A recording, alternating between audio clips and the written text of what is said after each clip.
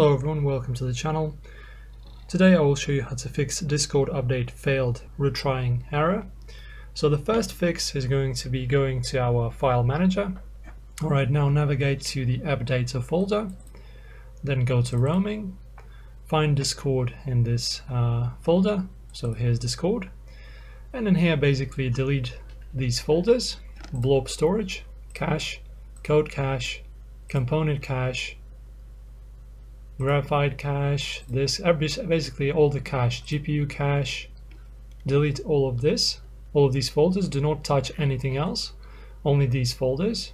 After that, go to your task manager. If you have Discord running, in my case it's running, go ahead and end the task to close it, and it should be working fine.